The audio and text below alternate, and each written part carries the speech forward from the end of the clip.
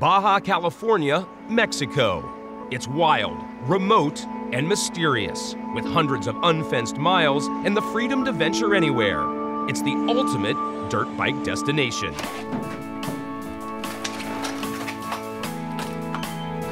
Yeah, so this is the third year that we've done this. It's adventurous, it's beautiful, it's tiring, and it's just amazing.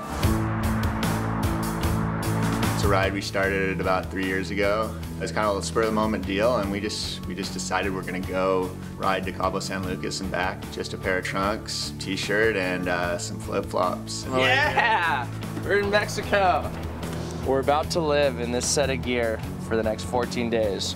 One pair of goggles with a spare lens in case it gets dark. So I got sandals and a t-shirt. Just making sure we have everything we need, because once we leave, there's no turning back.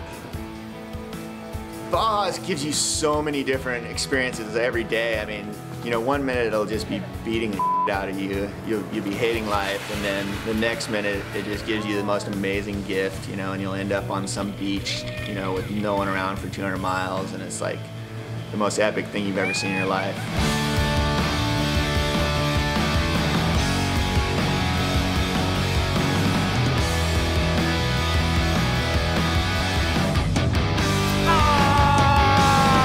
Yeah, Quinn's like the older brother I never wanted, but he's always had my back.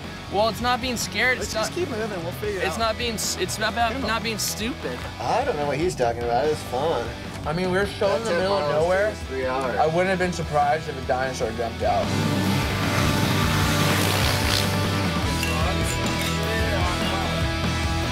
You really learn how to get resourceful out in the middle of Baja. We get to go ride our dirt bikes down the beach in Scorpion Bay with a helicopter flying over our head.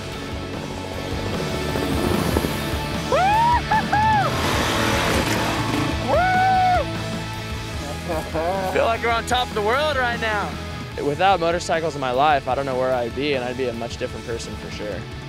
They've definitely changed my life, and it's been a path where I've really enjoyed, and I really couldn't picture life without.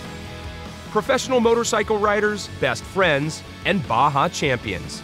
Kendall Norman and Quinn Cody are on a 12-day dirt bike adventure. They set off from California for Cabo San Lucas with just a bike, a pair of trunks, and some flip-flops. This is their epic tale of riding over 2,800 miles through the Baja. Get ready for chasing summer.